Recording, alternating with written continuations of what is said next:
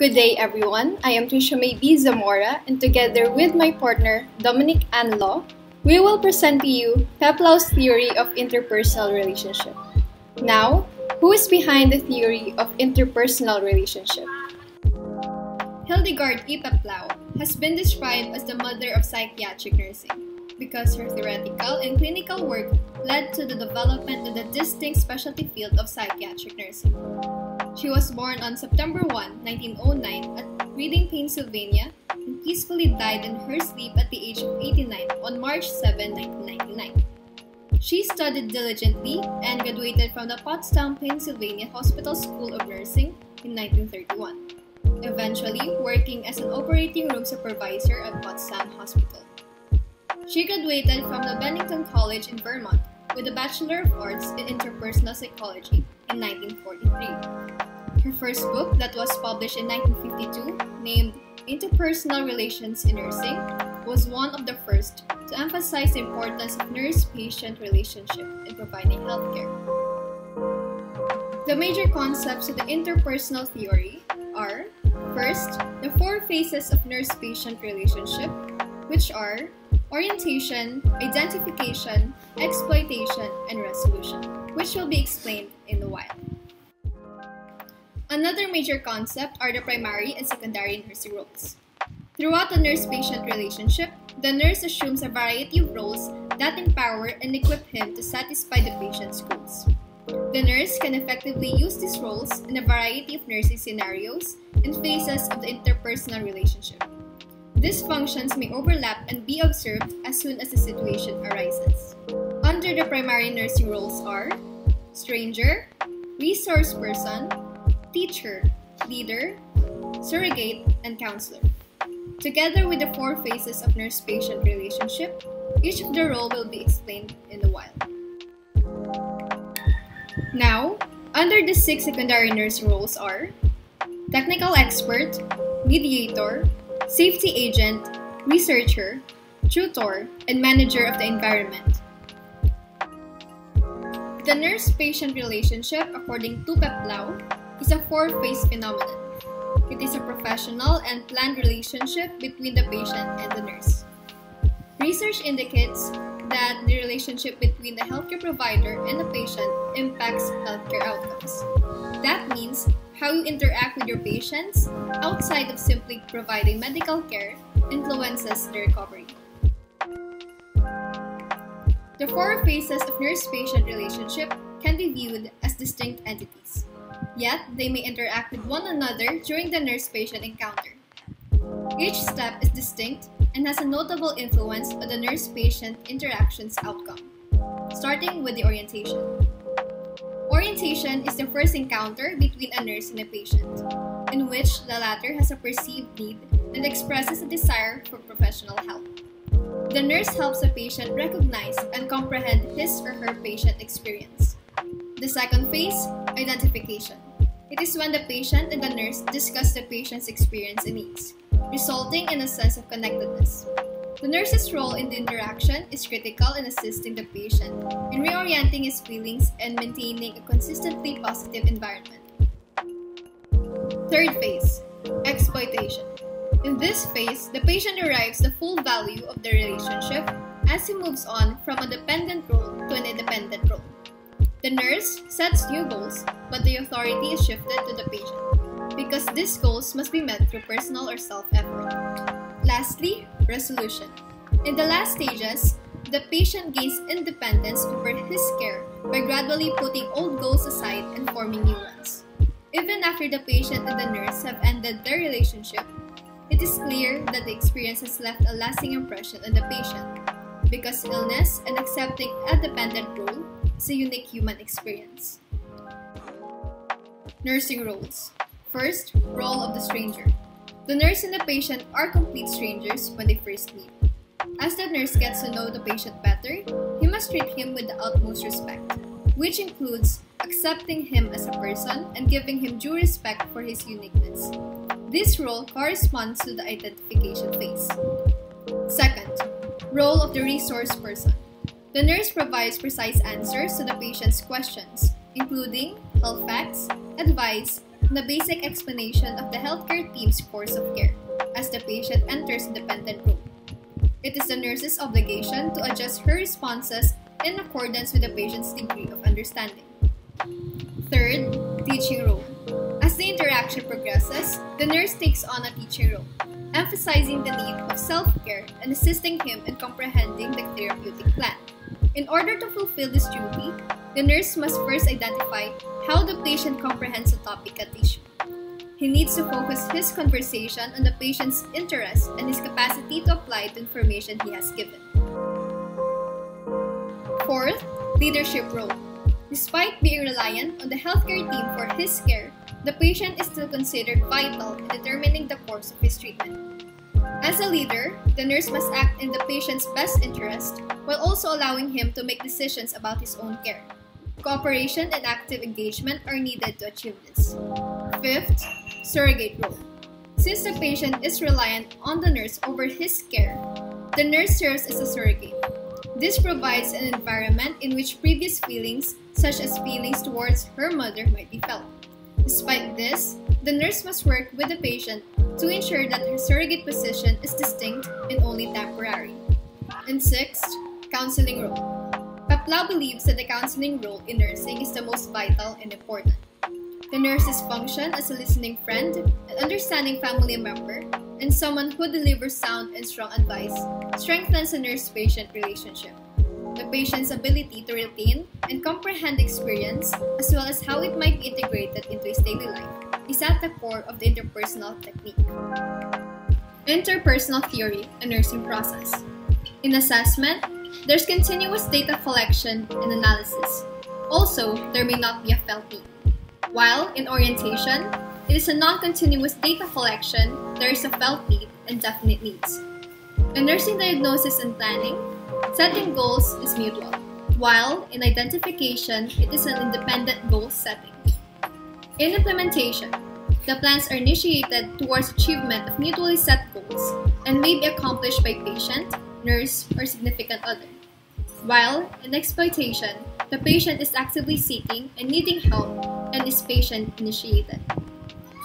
In evaluation, it is based on mutually expected behaviors and may lead to termination and initiation of new plans.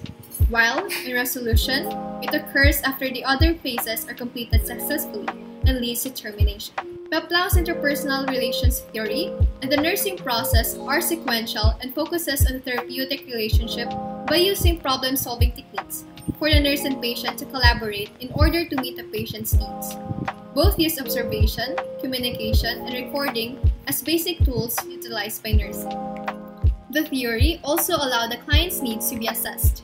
The application of the theory helped to provide comprehensive care to the client. In short, the table shows that the assessment is equal to orientation phase, planning is equal to identification phase, implementation is equal to the exploitation phase, and evaluation is equal to the resolution phase. And now for the assumptions of the theory. Hildegard-Peplau's interpersonal relations theory assumptions are: first, the nurse and the patient are able to interact with each other. It is believed that success can only be attained if all parties act together and move in the same direction to achieve the common purpose. Next is the maturation of nurse and patient. According to Peplau, both the patient and the nurse mature as a result of the therapeutic contact. This can be compared with the resolution phase in which the patient gains independence. Third, Peplau also believed that communication and interviewing skills remain relevant and as important as fundamental nursing tools, for this is mainly used to assess and to understand the patient better. And lastly, Peplau also believed that nurses must have a clear understanding of themselves first, for them to further enhance their client's progress and avoid limiting their options to those that nurses value. Next are the important principles of Peplau's theory. According to Peplau, the kind of person that a nurse becomes makes a substantial difference in what each patient will learn as he or she receives nursing care. This is in connection with the nurse-patient relationship. Hildegard-Peplau's interpersonal relations theory emphasized the nurse-client relationship as the foundation of nursing practice. It emphasized the give and take of nurse-client relationships that was seen by many as revolutionary. In nursing, this common goal provides the incentive for the therapeutic process in which the nurse and the patient respect each other as individuals, both of them learning and growing as a result of interaction. Now let's move on to the meta-paradigm of the theory. First is the nursing. Peplau described nursing as a significant therapeutic interpersonal process that functions cooperatively with human processes that present health as a possible goal for individuals. Peplau also defined nursing as a human relationship between an individual who is sick or in need of health services and a nurse specially educated to recognize and respond to the need for help. When nurses together with the healthcare team offer health services, they project health holistically, taking while considering the socioeconomic, spiritual, emotional, and physical aspect of every person. When interacting with clients in every setting available, the nurses uses the interpersonal model as a way to explore and to identify the needs of the person seeking for professional help. Next, person. Peplau defines a person as a man who is an organism that lives in an unstable balance of a given system, who strives in his own way to reduce tension generated by needs. In short, Peplau described the person as an individual with a felt need. Next, health. Peplau considers health as a word that symbolizes movement of the personality and other ongoing human processes that directs the person towards creative, constructive, productive, and community living. Peplau also gave importance to the belief that for one's health to be achieved and maintained, his needs, it may be physiological demands and interpersonal conditions, must be met. And lastly, the environment. Peplau describes the environment as forces that exist outside of the organism and within the context of a socially acceptable way of life, from which fundamental human social processes such as norms, practices, and beliefs are produced. However, the interpersonal process is always present in these provided conditions that contribute to health. Next is Peplau's conceptual framework.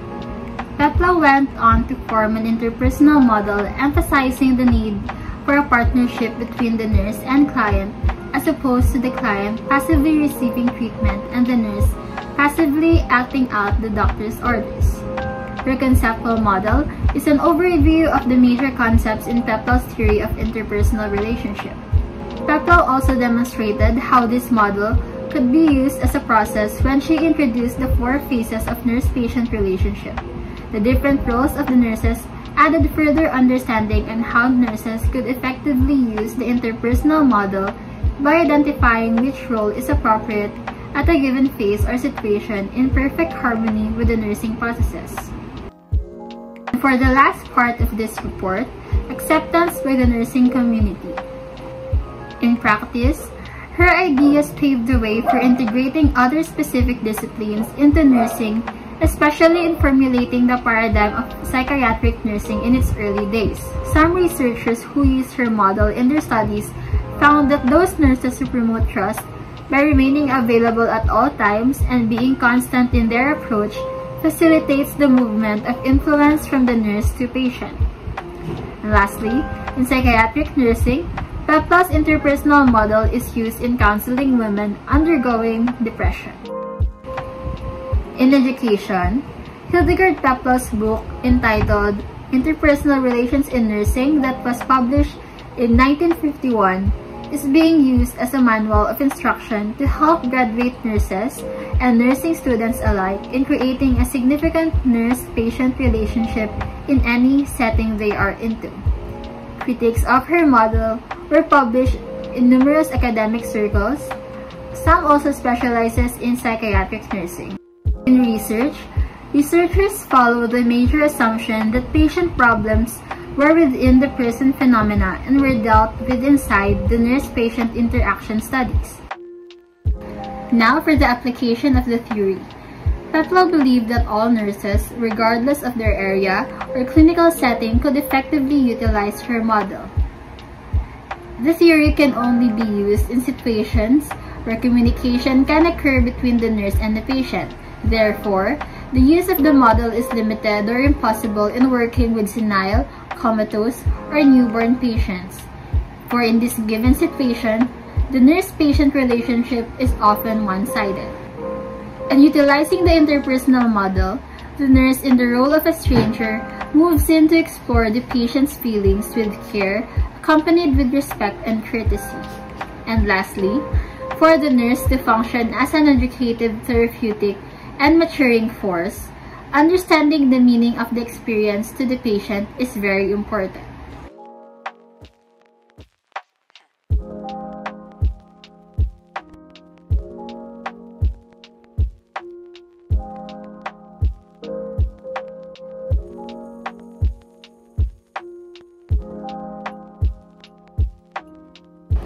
And that ends our report about Peplau's theory of interpersonal relationships. Thank you so much for listening.